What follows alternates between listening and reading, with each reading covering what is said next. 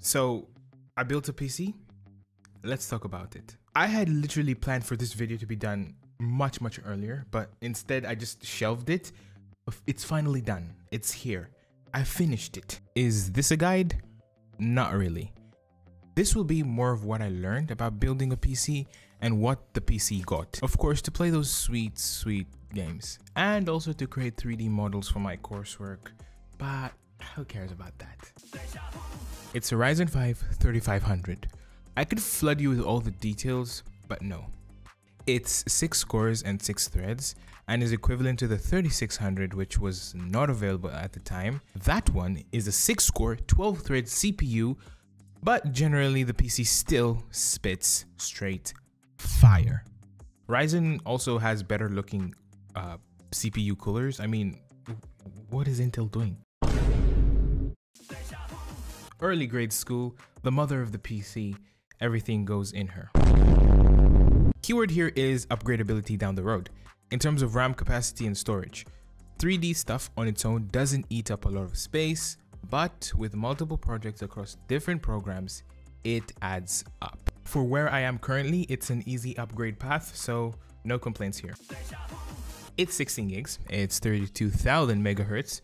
It was only available at the time, would have preferred 3600 megahertz, but such is life.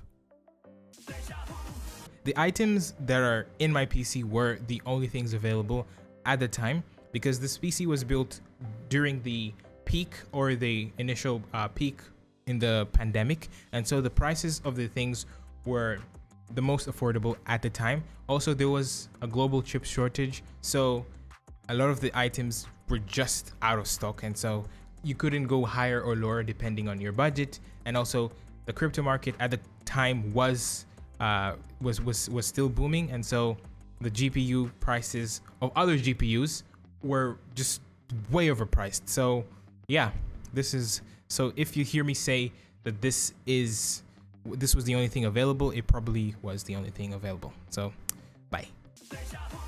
Case is Case, the home for all your shiny new parts.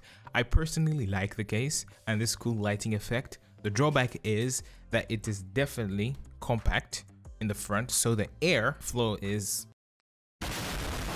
especially when I don't have the AC on and the door is closed, then it gets hot. This one we need to talk. It's the most important part. I have the Aerocool 750 watt. There was no other option. It's fine and I haven't had any issues, of course. It's not one of those well-known brands, i.e. Crosshair, EVGA.